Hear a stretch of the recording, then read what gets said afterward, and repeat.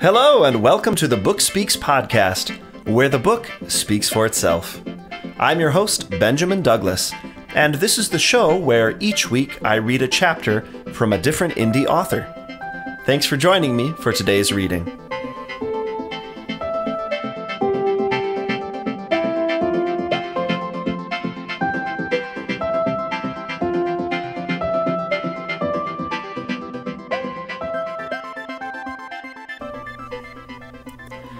Hi, and welcome to episode number 3, the third episode of the Book Speaks podcast, where the book speaks for itself.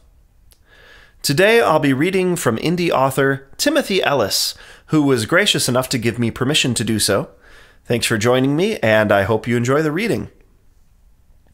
I first encountered Timothy Ellis on Kboards, where I saw a post he had written that had grown into a rather large thread. And if you're an indie author on Kboards, or if you're a lurker on Kboards, I suggest you check out his post if you haven't already seen it. There's a lot of information there, some of which may not be pertinent to you at all, but some of which might be, and there's a lot of encouragement to be taken as well. There's an amended title to his post. I think it's something like, Book 3 was the trick, woohoo! And basically, the story is, after writing some non-fiction spirituality books, Timothy began a fiction series.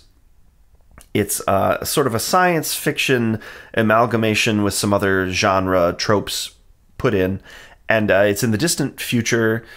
Humanity has achieved interstellar space travel, and we've begun colonizing our spiral arm of the Milky Way galaxy. And he follows one man's sort of story in this series, John Hunter.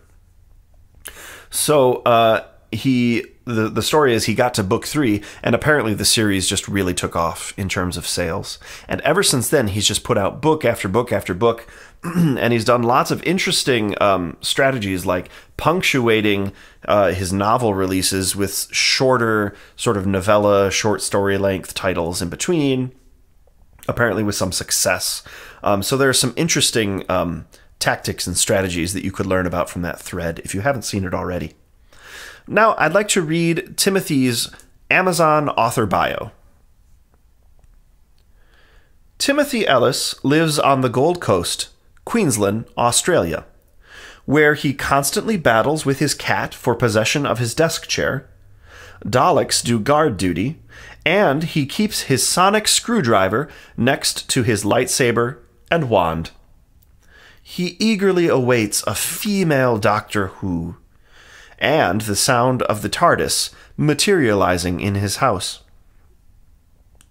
He has spent his life reading and watching science fiction and fantasy, and has been playing space-genre computer games since he used to be smuggled in to play the original text Star Trek game on a university mainframe, long before the PC or Apple appeared. Since 2004, he's written game guides for the EgoSoft X Universe series, culminating in 2 versions of the X3 handbook.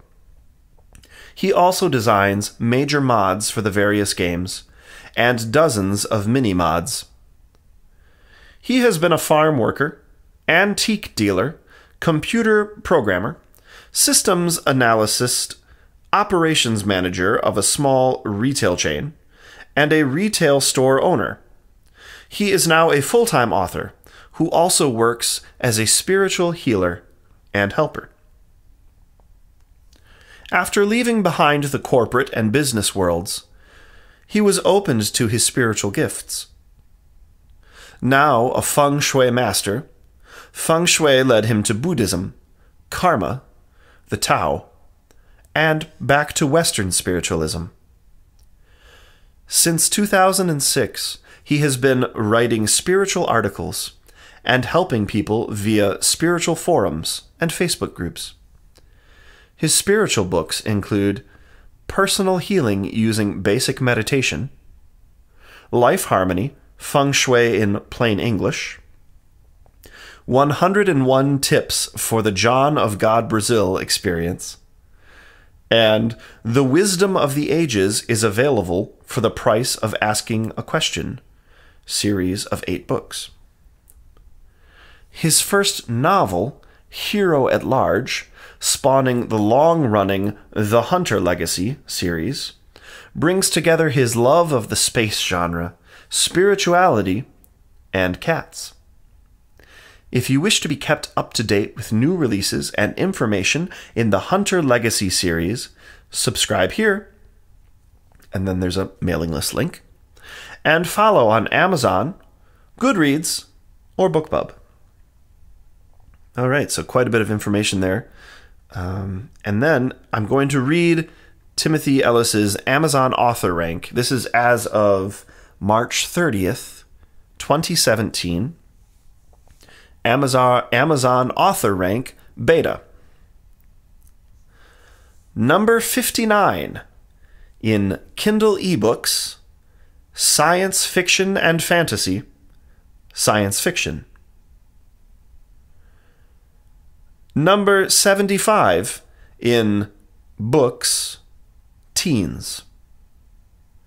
And number 99 in books, science fiction and fantasy, science fiction.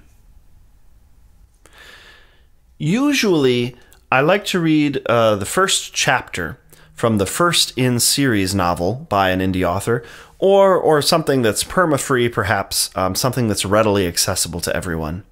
But when I reached out to Timothy, and he was very quick and very gracious with his response, he suggested that I could read a first chapter if I liked, which I have done, but that he would also be interested to hear the Cat World chapter from his second book. And as I did the reading, I began to understand why, which is that these books, yes, they're science fiction, and you can see that he's ranked pretty well in science fiction. And there are elements maybe of some space opera and some action and adventure, spirituality certainly for his main character.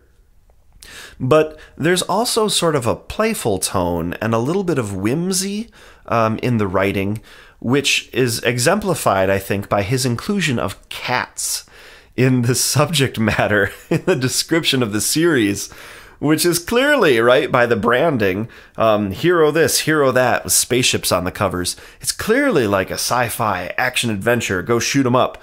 And yet, here he is saying it's about cats. So what's that all about? Well, what I actually did for today, I read only from his second book in the series, Hunted Hero Hunting. And I read the first chapter, and then I read most of the Cat World chapter, because they're fairly short. And you'll see there's sort of this wry sense of sometimes dark humor, you'll hear, rather, pardon me, in that first chapter. And then, of course, the Cat World chapter, I think Timothy really enjoys, because apparently he's just a cat person, like to the nth degree. So if you're a cat person, I imagine that chapter will also tickle you, seeing how cats are treated and how cats treat their humans in the distant future. One last thing I'd like to clarify, and that is that this reading does not come from the official audiobook. This is just my reading created just for this podcast. If you'd like to hear the rest of the book in audio form, please do go to the author's webpage or the author's Amazon author page to see if the audiobook is available. Without any further ado, let's get on to today's 2 Timothy Ellis readings. Hunted Hero Hunting, Book 2 of the Hunter Legacy, by Timothy Ellis. Chapter 1. Freeze, mother bitch! We both went rigid, except for the part of me that already was, which suddenly wasn't. My head turned towards the voice. The moment of surprise lingered as I gaped at the security droid pointing 2 stunners at us. Awareness of movement brought my attention back to the girl straddled over me. Her arm started to descend, something in her hand. A gun went off, and she was blasted off me to land on the floor near the wall. I gaped first at the naked girl on the floor, and then at the security droid that had shot her. "Jane?" I asked. Jane was my ship's artificial intelligence, or AI.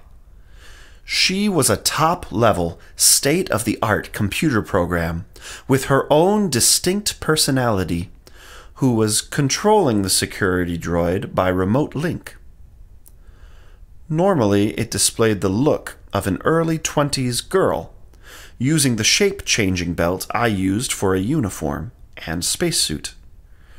But it, had been using clever suit programming to put the droid into a form of chameleon mode against the wall, where it had been completely invisible to us. The girl hadn't known it was there, and I had forgotten. "Don't touch the hairpin. It's poisoned. She was about to stab you with it." "Where did you get Free's mother bitch from?" "You don't want to know." I probably didn't either. Jane had a habit of following up on what I collected, watched, and read, and inserting it back into our conversations. The price you pay for getting the top-of-the-line AI, I guess. Eccentric was a good way of describing her personality. Maybe it was just me. I didn't recall a specific reference in this case. "Venus trap?" I asked. "Venus trap," she confirmed. I jumped up off the bed and went over to the still form of the naked girl. Fallen from her right hand was an antique hairpin. It had the shape of a cat on top, with a long, thin, sharp end. The point did appear to be wet. I checked her hair. There was a tiny scabbard fixed to her hair, which must have kept her protected from the poison. I dressed and pinged station security for a team to attend. They showed up quickly, and I met them at the door to my hotel suite. The leader identified himself as Sergeant Allen, and I led him and the 3 members of his team into the bedroom. Allen went over to the still girl and took a good look at her face. "Well, bugger me," he said. "Do you know who you have here?" I shook my head. "This is Lisa Santiago, one of the best assassins in the business." As shocks go, that was a good one. I was already 2 for 2 with the Santiago family, except in their cases, they were both dead. "Santiago?" I asked. "Yes. Louis Santiago's daughter. Wanted in every sector. You want to tell me what happened?" "Friends of mine left today." He nodded. "I was feeling a little lost without them. Spent some time on the Mercenary Guild ranges. Ate a lonely dinner and decided I needed some company." "So you decided to pick up an assassin?" he interjected with a grin. "No, I wasn't intending to pick up anyone. After dinner I went to the nightclub, danced a bit by myself on the side of the dance floor, did some line dancing.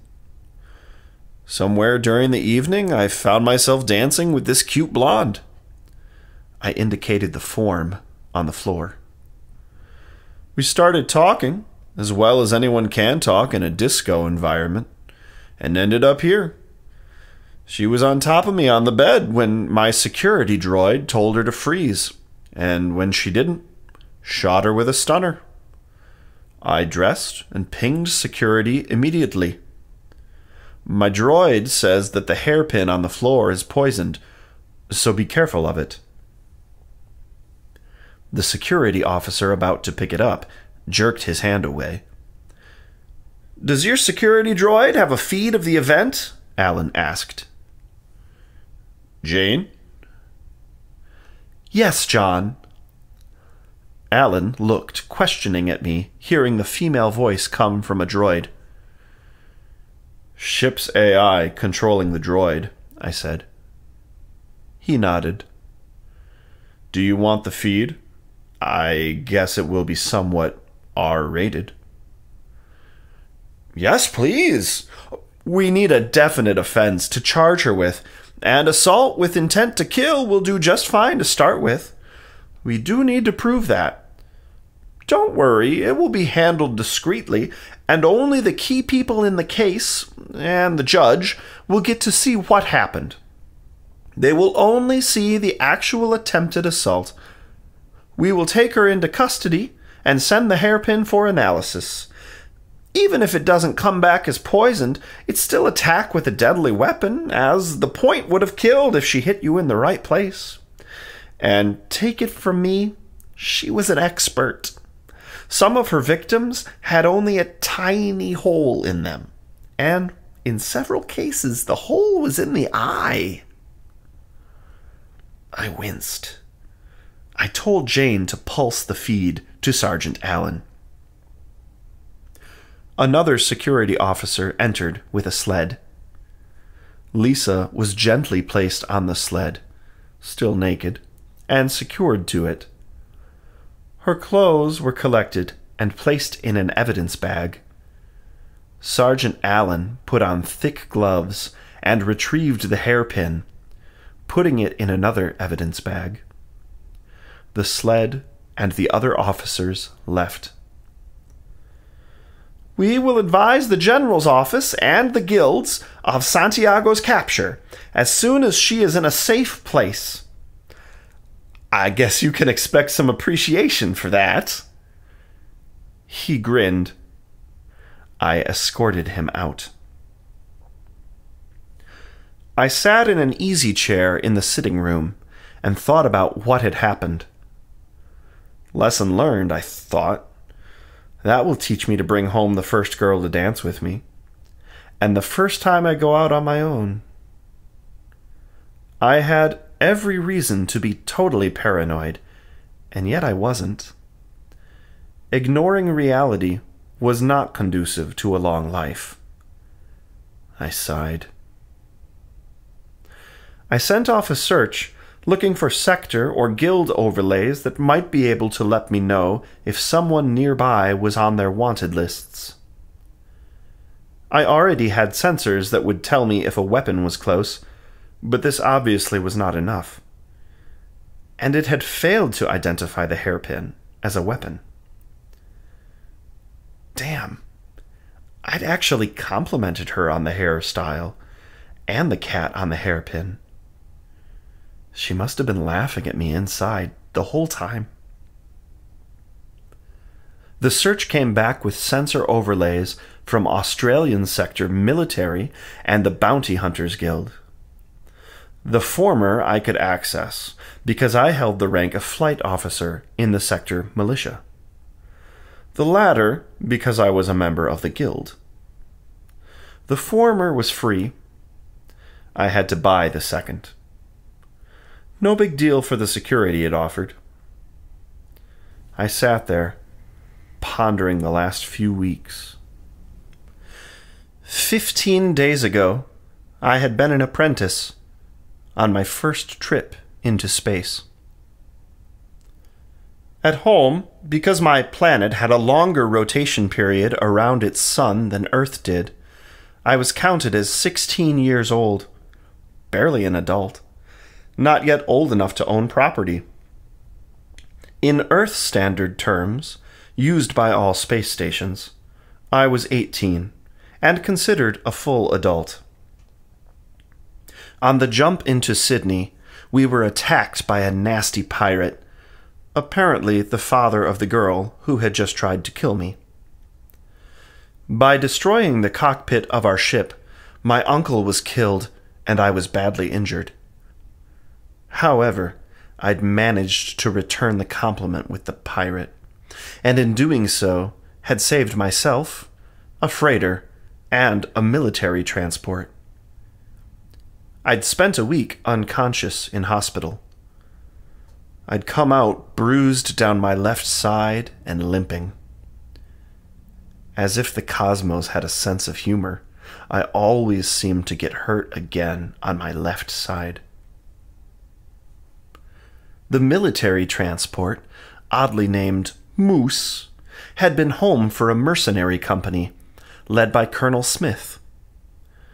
She had assigned twin sisters, Amanda and Alicia Peck, to be my bodyguards. They and Allison, the team's medic and administrator, had taught me a lot, and kept me out of the trouble I seemed destined to fall into. All three had become more than friends. I'd progressively met the rest of the team. George Murdoch, their second pilot, turned out to have a sense of humor matching my own.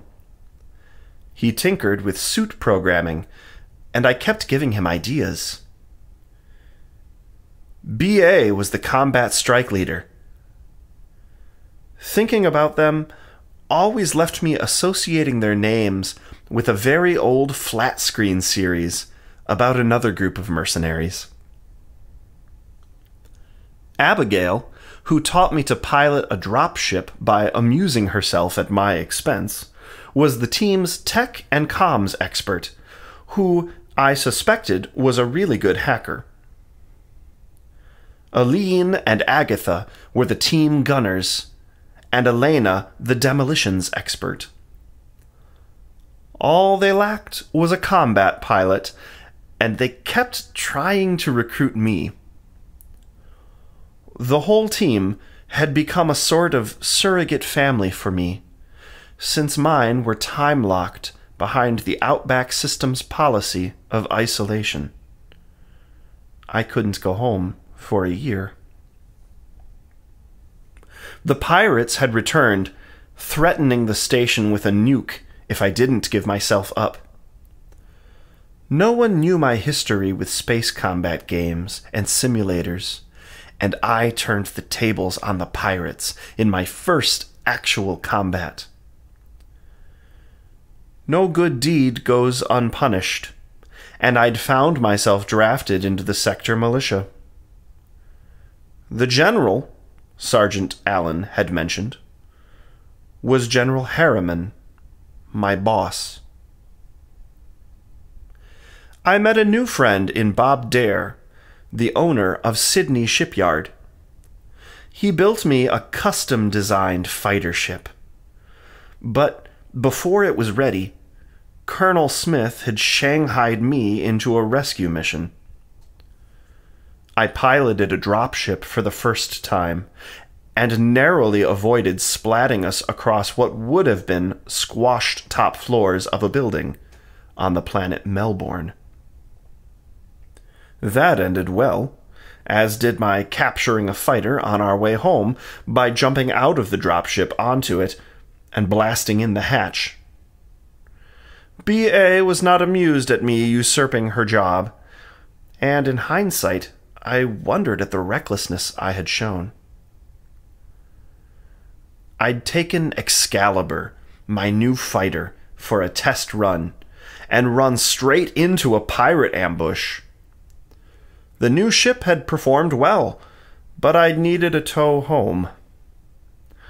Now I was waiting for the repairs and upgrades to be completed.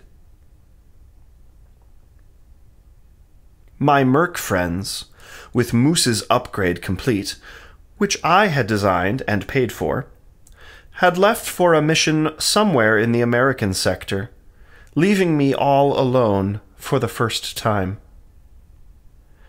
I didn't seem to have any control over events at the moment. Picking up an assassin and letting her almost kill me just seemed to be par for the course, and part of my current luck. I sighed. Too much had happened in a short time, and I felt as if I was lurching uncontrollably from one disaster to the next. One good thing, I didn't have to worry about credits. People always seemed to appreciate the actions I took, and were dumping credits on me. Law and order was as much through the actions of privateers, bounty hunters, and mercenaries as it was by civilian authorities. I was now listed with the various guilds as all of these. The system worked as long as you stayed alive. I was working on that, but apparently not hard enough. I needed to do better. I stripped off and had a long shower. The bruises I had gained from my encounter with the first Santiago were finally beginning to fade, but I still ached. The emotional battering of the evening didn't help, either. I went to bed. Chapter 27. There was a disturbance near the main shopping concourse just after we arrived. A squad of security officers ran past us and disappeared up the corridor we had just come from. Susie watched them go, then caught sight of our destination and started dragging her mother along. I lagged behind a bit. "Jane, sit rep," I sub-vocalized. "You were being followed. When he took his gun out, I shot him. Security is arriving now." "Okay, let them deal with it. You close up a bit while we are in the store." "Confirmed." I picked up the pace and caught back up. We entered Cat World. The store was larger than the previous pet shop I'd been in, but was exclusively about kittens and cats. The shop assistant looked up as we entered and smiled. He came around the counter to meet us. He walked right up to me and took the carry cage out of my hands. He held it up so he could peer in. "Greetings, madam," he said into the cage. I gawked at him. He ignored me. "What can we do for you today?" He paused, and Angel meowed. I see. Acquisition has just occurred, and you wish the comforts to be provided?" Another meow. "Certainly, madam. Have your slave follow me." He handed me back the cage. "Slave?" He turned and walked off. We followed. Mary and Susie were grinning. At one end of the store were 3 rooms with glass fronts. Inside was a chaos of kitty castles, scratch poles, ramps, sleeping baskets, toys, and who knows what else. He opened one of the doors and turned to Susie. "My dear, you may take her into that room and play for a while. Would you like that?" "Yes, please!" Susie took the cage from me and walked inside. I moved to follow her, but the shop assistant stopped me with a hand on my arm. "Only cats and children are allowed in the playrooms, sir. Please follow me." He shut the door behind Susie, and she let Angel out. They started to play. Mary and I followed him into the food section.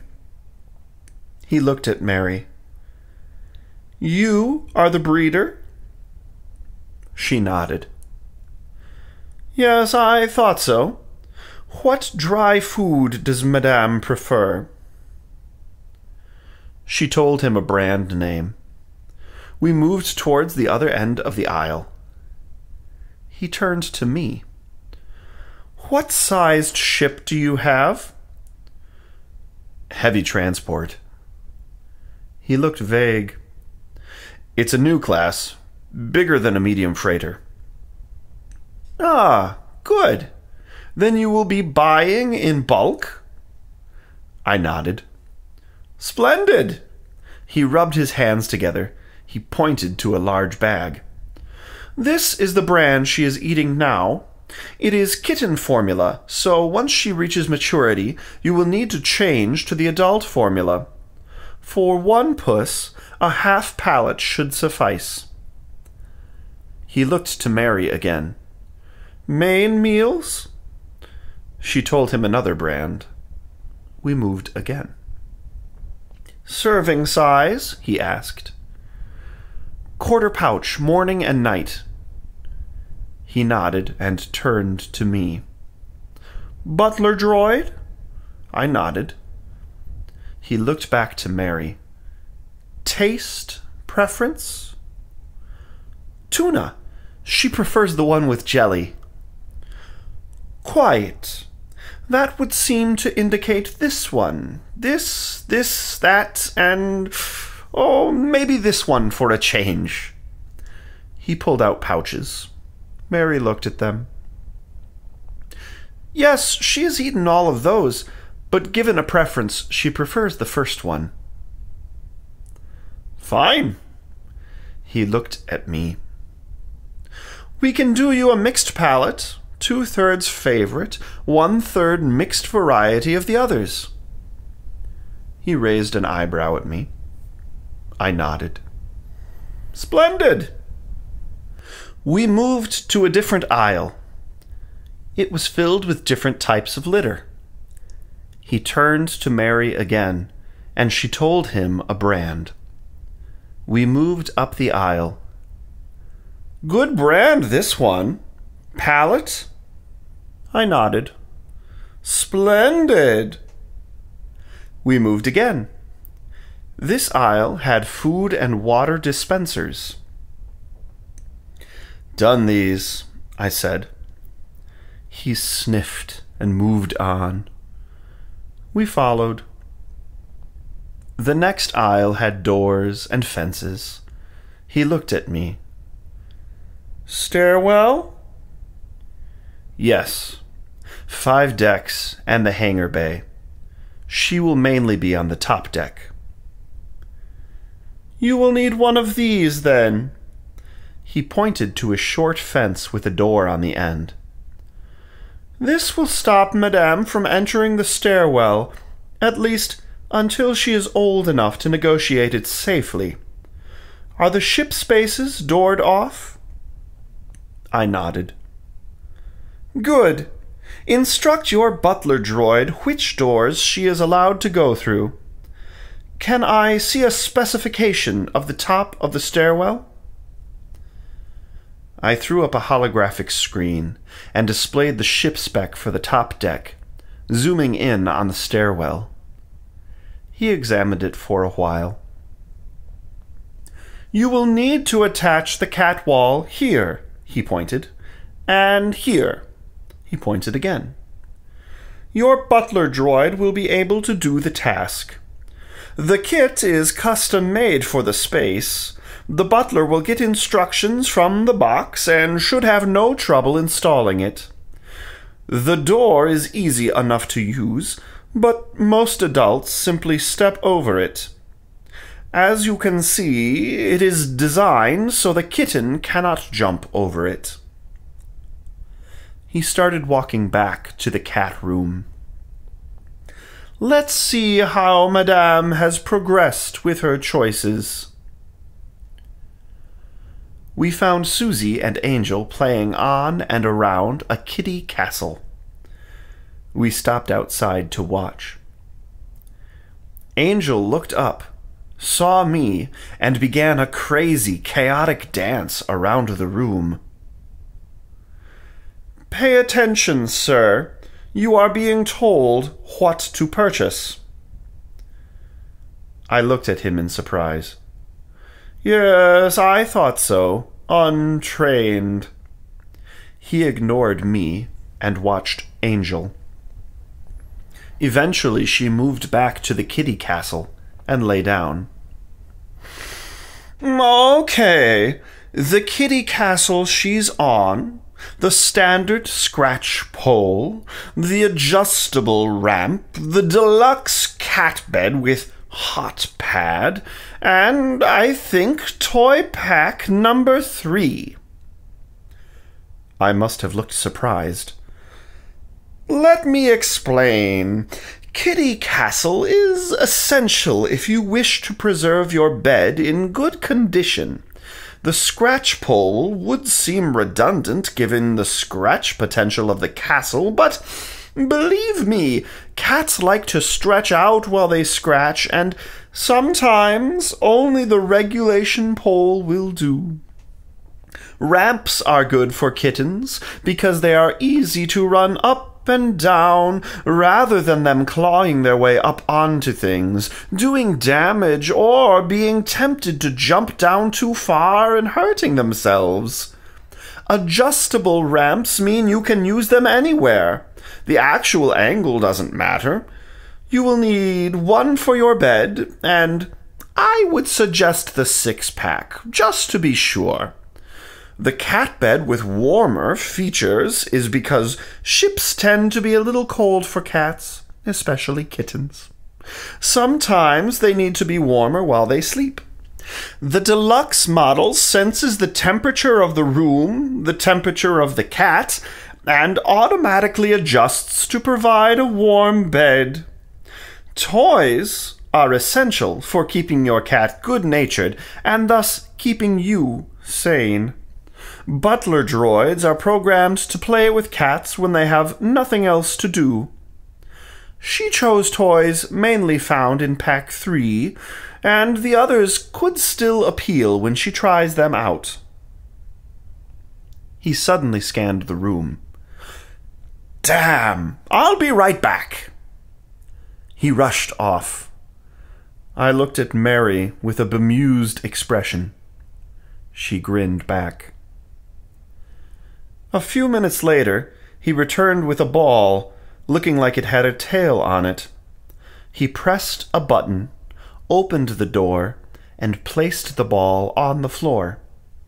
It immediately started rolling all over the place, the tail part carried along with it. Angel looked up and went into a long sitting position, intently watching the tail wagging around. Her bottom lifted, waggled, and she pounced on the tail. Pinned under, the tail could not move, but the ball was trying to escape. She batted the ball with the paw pinning the tail, and the whole thing shot off in another direction. She jumped, turned, raced to the kitty castle, went up a level, and started observing again. Again a butt waggle, and she pounced on it again, rolling over, biting and scratching at it. Then, as it moved against her, she rolled over, jumped away, and again took position on the castle. Yes, I thought so. What is that? Asked Mary before I could. Cat ball, he replied. Actually, it's had many names down the centuries, but here at Cat World, our version is called the Cat Ball. Very popular with cats, but you can never tell how they will react.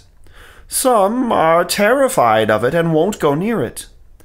Others stake it out about 2 meters away and simply watch it. Others, like Madame here, actively play with it. Should last a year or 2, unless she shreds the tail part first, which is most unlikely for a cat. He beckoned to Susie to come out. She jumped up and headed for the door. Angel, seeing her leaving, walked into the carry cage, still watching the cat ball like a hawk. He went in and closed the door of the cage, lifted the cage out, handed it to me, and shut the door behind him. Without another word, he headed for the counter. He was busy on the desk comp when we caught up with him. He nodded to me, and an invoice pulsed in. I checked it and found everything but the cat ball on it.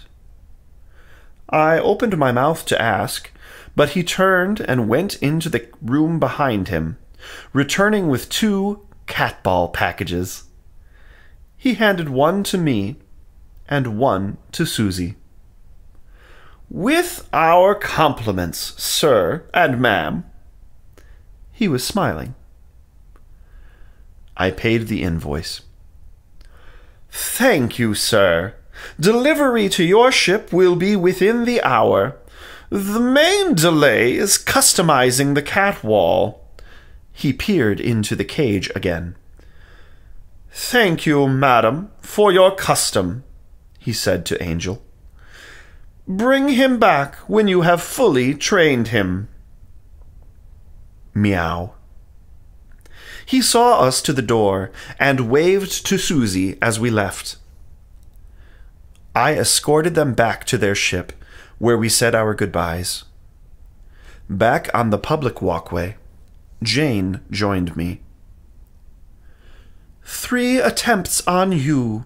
All 4 men are in custody," she said. She pulled out her left gun and offered it to me. I transferred the cage to my left hand, stuck the cat ball package under my left arm, and took the gun with my right hand. A holster appeared, and I slotted it in. Oddly, it didn't feel the way I thought it would. I actually enjoyed not having guns strapped on me for a while. This concludes another episode of the Book Speaks podcast, where the book speaks for itself. Thanks for joining me, your host, Benjamin Douglas, for another indie author reading. If you liked what you heard, be sure to visit http://thebookspeakspodcast.wordpress.com for more episodes and for links to the author's website and the author's Amazon author page in the show notes. If you'd like to follow me on my own author journey, you can find me at http://benjamindouglasbooks.wordpress.com. And of course, if you're an indie author interested in having your work featured on the show, or if you're interested in discussing having your book read and produced by me as an audiobook, feel free to contact me at benjamindouglasbooks@gmail.com. Thanks for joining me today. I hope you have a productive and enjoyable weekend.